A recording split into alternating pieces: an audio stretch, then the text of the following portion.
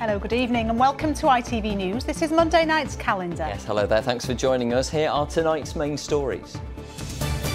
Vulnerable people using a drive-through blood testing service in Yorkshire say they've been left at risk by a decision to close it. It's been a shocking demonstration of poor decision making and poor consultation. I have a cancer called myeloma, so every 28 days I need a blood test.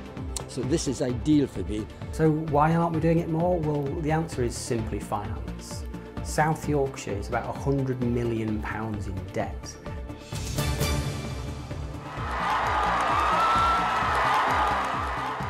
"10 years since being named the UK City of Culture. What's the lasting legacy of Hull's year in the limelight? I don't think we're any different, if I'm honest. If anything, I think it's worse. There's nothing here anymore. No restaurants, no, I don't think it benefited.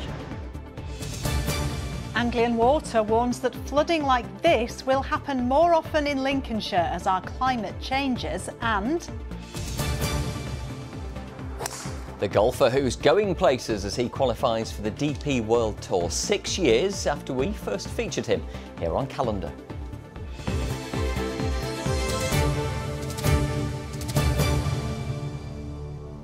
Good evening, thanks for joining us. First tonight, thousands of clinically vulnerable patients who still fear the prospect of catching COVID-19 have described the closure of a drive-through blood testing service in Doncaster as frightening and bewildering. one cancer patient who uses the service, set up at the Eco Power Stadium to avoid close contact during the pandemic, says she's terrified at the thought of having to return to hospital for routine tests. Well, health bosses say the closure is part of a move back to pre-COVID ways of working, but thousands of people firmly believe they are making a mistake, as Emma Wilkinson reports.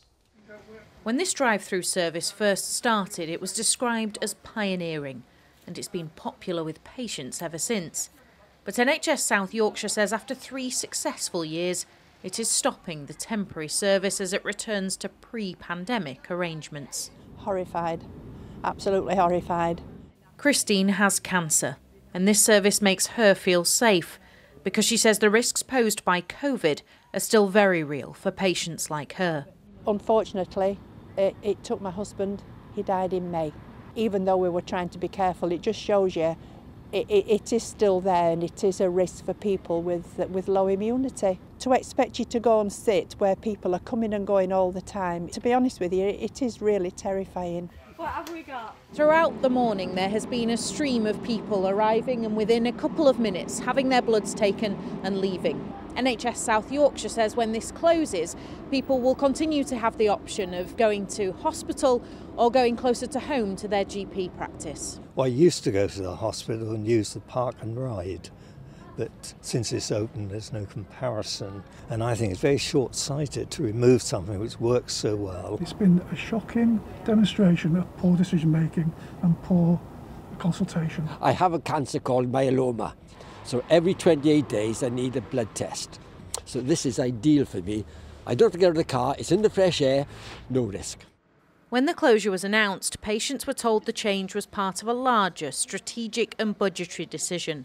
But almost 5,000 people have now signed a petition for it to be saved, including boxing champion Terry Harper, who's used the service herself and is throwing her weight behind the campaign to save it. It's very efficient, it's quick, easy, it's accessible for many. Luckily I've got a social media platform where I can get on there and help spread the word for those who generally need this service to stay open.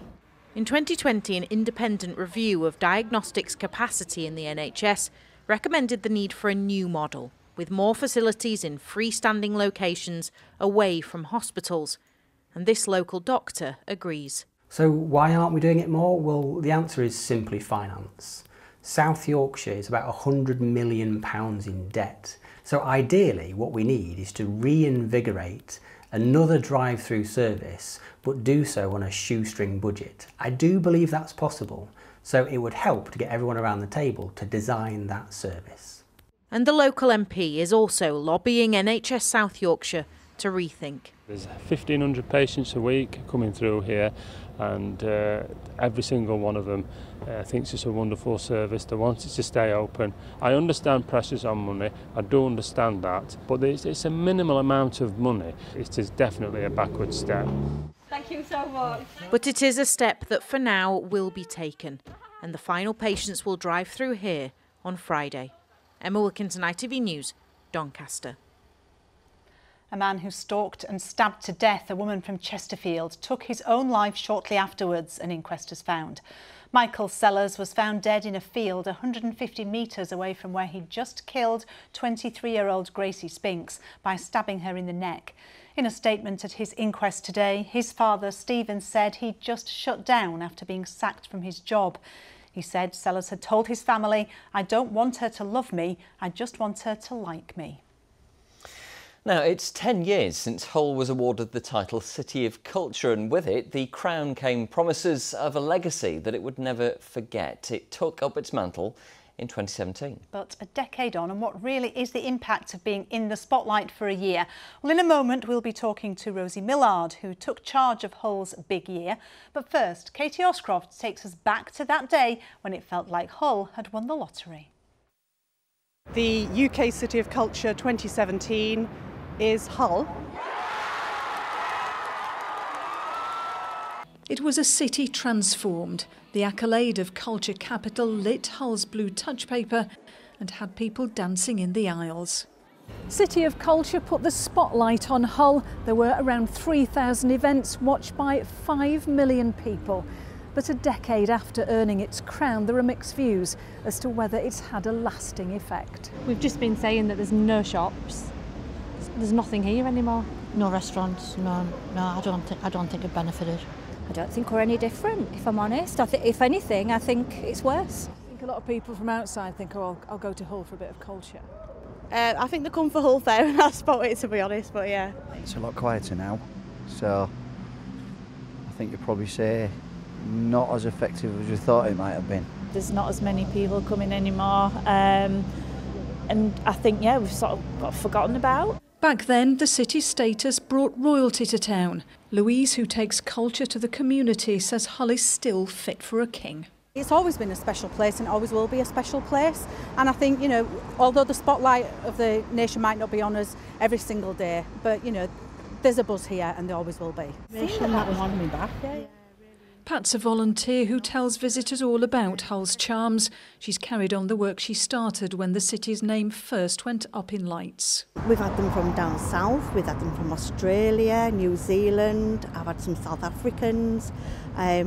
Today we've had people only just as far as Driffield today, but we get people from all walks of life. And they definitely want to cover. And the council leader says the city walks taller. What it's also done is just show the rest of the world what a fantastic place Hull is, and also giving people here that sense that they have an opportunity to achieve here and not have to go elsewhere to fulfil their dreams and ambitions. And that's what 5-month-old Rudy's mum and dad hope for their son. Could bring some more down here, especially down Whitefiggate. Could do something down there. So you want a bit more investment for your little one? Yeah, definitely. This is a city divided on whether its cultural crown still glitters. Katie Oscroft, ITV News, Hull. Well, Rosie Millard was the chair of Hull City of Culture 2017. She joins us now from our studios in London. Rosie, I was there at Hull Truck Theatre the morning that they made that announcement. I just remember that roar, the celebrations, they were phenomenal. But do you believe that 2017 lived up to all of that? Oh, yeah. In itself, I absolutely do. It was absolutely remarkable. And 95% of people in Hull went to an event during the year. There was a 95% engagement. And Hull itself wasn't a particularly arty city beforehand. It's a sporty city, if anything. But actually, people in Hull really took to the culture on offer, which was very, very. It was quite outrageous and it was quite demanding, and it was very, very different and totally wonderful. And in particular for children and young people in Hull, they really got behind it, and we involved every school, we involved every child, We had children dancing with the Royal Ballet outside Hull Minster. We had events right across the city, opera on the Humber Bridge. It was absolutely terrific, and it gave the people in Hull a kind of confidence which I do not think has gone. I mean, we talk about legacy. We have to remember the legacy of memory. I mean, do you remember the naked people lying down in that sea of Hull, all painted blue and green? People remember these sort of things. They remember that the city can hold such outrageous and remarkable events. And that was fantastic, wasn't it? I'm sorry to interrupt you. We don't have a huge amount of time, but I'm just interested to know whether, I mean, you'll have heard the people in Katie's report there, whether people were missold the idea about what culture could long-term do for a city like Hull. I mean, what is long-term? I mean, I think we have to give things a really long time to embed. I think this has given the confidence. You know, Hull then went on to win £30 million from the Lottery and the Arts Council to turn it into Yorkshire's maritime city. We've had movies like David Copperfield of Victoria coming and filming in Hull. Screen Yorkshire now looks to Hull as a serious place for filming. Yeah, we have Lucy Beaumont's wonderful Hull Raisers on television. Hull is not laughed at anymore or pitied as a city where nothing goes on. Stuff does go on there, and again and again there are new venues. There's a Trinity Market. There's the new theatre, Les Mis, a proper big West End show came up, played in Hull for 1 month. It had 90% capacity 2 years ago, and West End shows are now coming regularly to Hull. That didn't happen before, and people Rosie, going out to see stuff. I'm afraid I know you will champion Hull, you know, till the cows come home, but we will have to leave you there. We're running out of time, but thank you very much indeed for talking to us. Do stay with us. Still to come, one of the best basketball shots you're ever likely to see. And after a cloudy, mild and damp weekend for most of us and clouding up today, will we actually get to see any sunshine this week? All the detail a little later on. One of our region's water providers says Lincolnshire is projected to face the most significant of challenges of any area it serves in the future. The report by Anglian Water looks at risks including those caused by climate change. Yes, it's pledging to invest £362 million in Lincolnshire in the next few years to try and build resilience against hotter periods of weather, a growing population and the threat of flooding. Well, Emma Hayward is live in Horncastle for us tonight. Emma, what does the report say?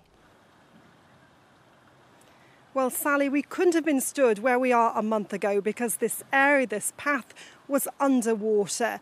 Many parts of Horncastle were affected by the flooding and hundreds of homes across Lincolnshire were hit by the effects of Storm Babette. And we have seen, haven't we, in the past few years, the impact of a changing climate, those really, really hot summer days and then extreme temperatures during the rest of the year. And Anglian Water is saying there will be challenges in the decades to come. They're saying the flood risk here in Lincolnshire could be 3 times higher than the national average. I've been speaking to one farmer who was hit by the deluge a month ago. I could see water on the left, water on the right and a reservoir in front of me. It is just forward planning and maintenance of the drainage systems we've got. But it just needs that investment to do it. So we need to maintain the farmland as well, because 50% of our farmland is on floodplains in this country, and we need to maintain food security in this country. Emma, what's Anglian Water said they're going to do about all this?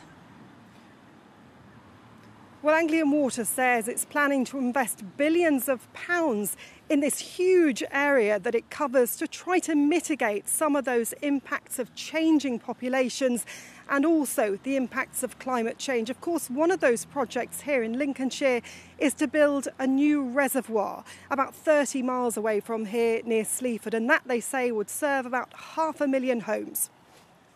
Water scarcity and combined with the needs of agriculture in our region are particularly unique challenges, and that's why we're putting forward plans for a new reservoir in the Fens to help support not only customers' water supply but also agriculture as well, because we recognise we all need to work together to make the most of the resources we've got available. Well, of course, these changes will hit the consumer. The company is predicting that the daily water rate will go up by about 22p by the end of the decade. OK, Emma Hayward live in Horncastle for us. Thank you. Well, of course, it's exactly a month since those floods in Horncastle. And Kerry, has it actually been wetter than normal over the last few weeks? Yeah, well, just what Emma was saying there, a warmer and a wetter world. The whole world, if it just rises by 1 degree in Celsius, we get 7% more water. And it might seem a little bit weird. I'll show you the map for November. It looks a little bit brown over many parts of Lincolnshire, but we'd expect 63% of this map on the left here, and we've already had 75% or more, and that's just November. But if you look at autumn and ranking the wettest, we're very blue to purple there, which is well above the average. And coupled with the temperatures, it's been really warm. This is our autumn, our mean 24-hour temperature in the on the right there. In the middle, our mean minimum temperature, our overnight lows. We've not had anything particularly cold over the last 3 months.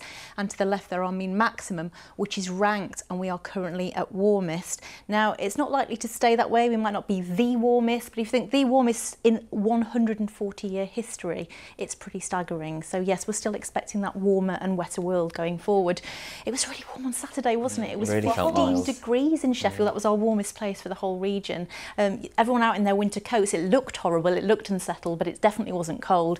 There is a bit of a shift, so as we head through towards next weekend, there is a bit of a shift. It will be below average rather than above average, and that's due to our air mass, and we're getting a northerly, so our air mass does change. It will turn more colder or colder as we head Friday into the weekend, but actually at this stage nothing unusual. It is, of course, almost the end of our season. It is, winter approaches. It does. Kerry, for now, thanks very much indeed.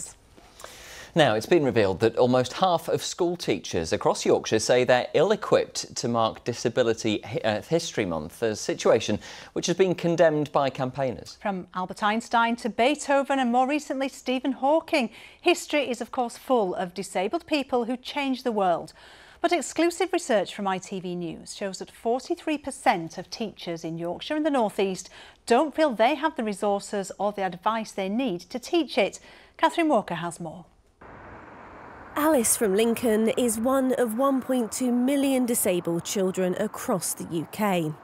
She's proud of her identity and is disappointed that more schools aren't celebrating Disability History Month.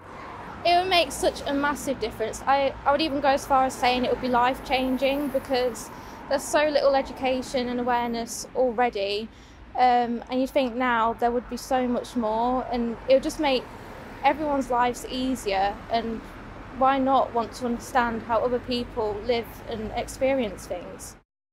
Disability History Month runs from the 16th of November to the 16th of December. But a survey by ITV News found that 43% of teachers in Yorkshire and the North East don't think they have the resources or advice they need to teach it.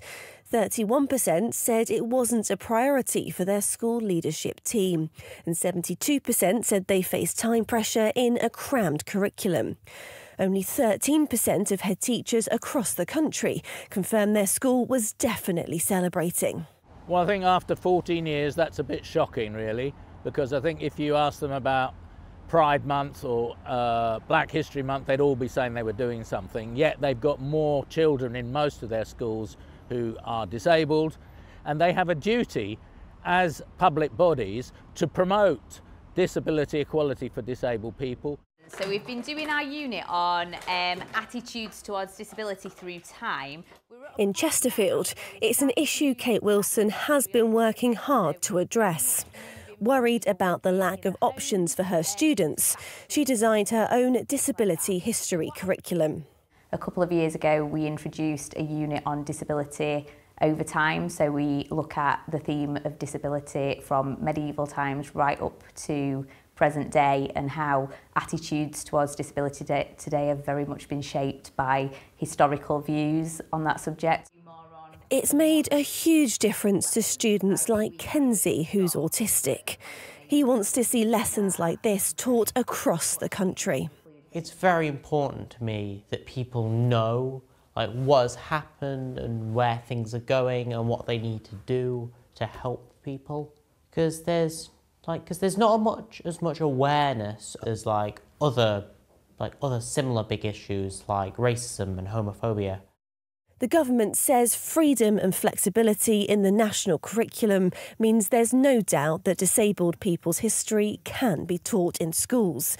But ITV's own research shows that teachers want more resources so they can open the door to new lessons about disability. Catherine Walker, ITV News. Well, a little earlier I spoke to Shani Danda, who's a disability specialist. I started by asking her what she made of the ITV News findings. Well, I think the research is really important, but I am really disappointed by the low take-up and awareness, from the respondents. But it doesn't surprise me. I myself attended a special needs primary school and I wasn't taught about Disability History Month or disability rights. So whilst I am shocked, I'm not that surprised. Which particular aspects of Disability History Month do you think it's important for children to learn about? I think it's really important to learn about all of it, the people before us that really fought for the rights that we have today. But I also think it's important to understand the lived experience and the actual barriers and bias that disable people, because only if we understand them, both as disabled people and non-disabled people, will we ever be able to change anything and to remove the disabling barriers that we face. And clearly it's important that children learn about these things from a young age. Why is it so important that primary school children are taught about Disability History Month? I think it's so important. I talked about being segregated from non-disabled children in school, and I know that's changing.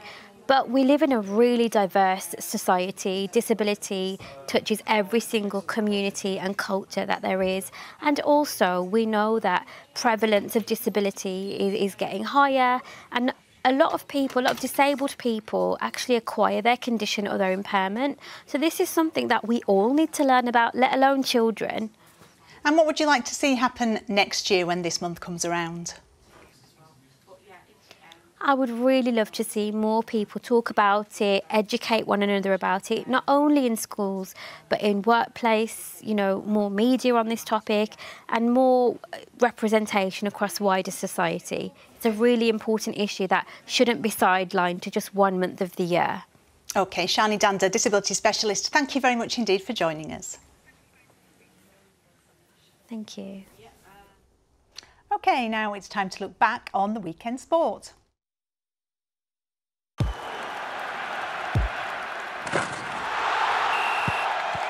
Zero Accounting Software sponsors ITV Regional Sports Report.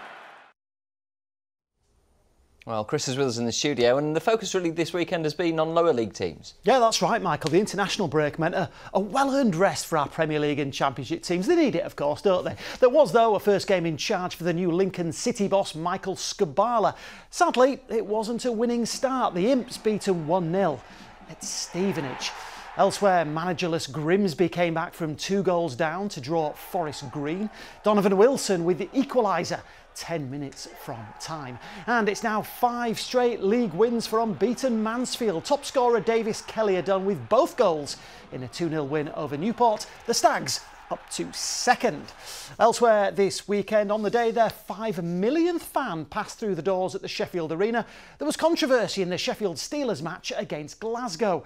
Trailing by 2-1 with just seconds of the game left, there was an almighty scramble in the Glasgow goal. The Steelers claimed the puck had crossed the goal line. Sadly for them, though, the officials thought otherwise. Now, take a look at this. One of the most outrageous basketball shots you're ever likely to see. That's the Sheffield Sharks' Jalen Pipkins with the three-pointer from deep inside his own forecourt as the Sharks beat Leicester by 91 points to 84. I don't know about you guys, but 3 points, it should be at least 10, that, shouldn't it? Oh, I could do that. Do you reckon?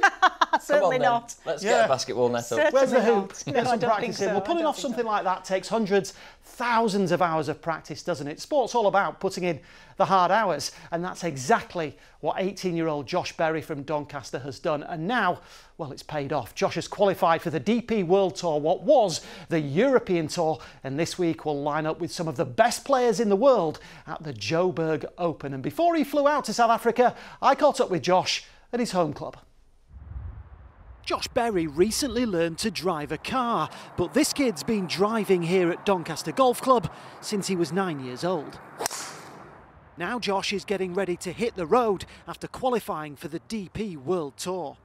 Absolutely amazing. I mean, I've been dreaming about it for so long, and now that it's finally happened and I can just go out there and just with no pressure really and just play golf like I have been, and I just can't wait.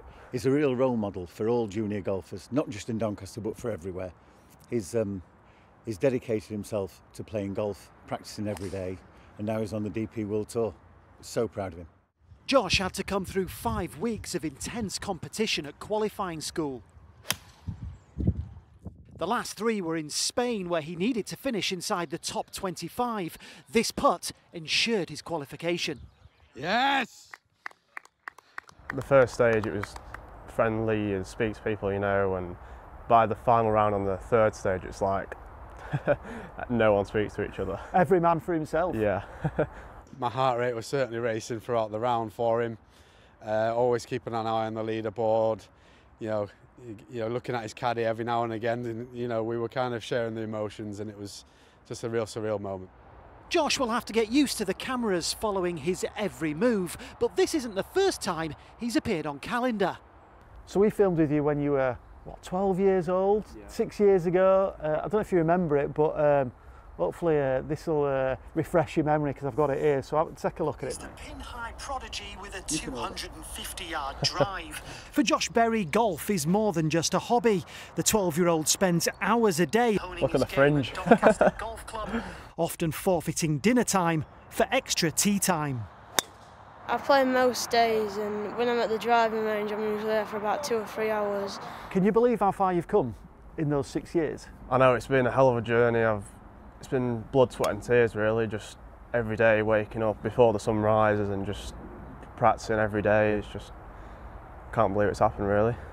Well, his voice might be deeper, he's got a few extra hairs on his chin, but not that much has changed for Josh. He was a good prospect then, he's a great prospect now. The difference is he's now getting paid to play the game he loves.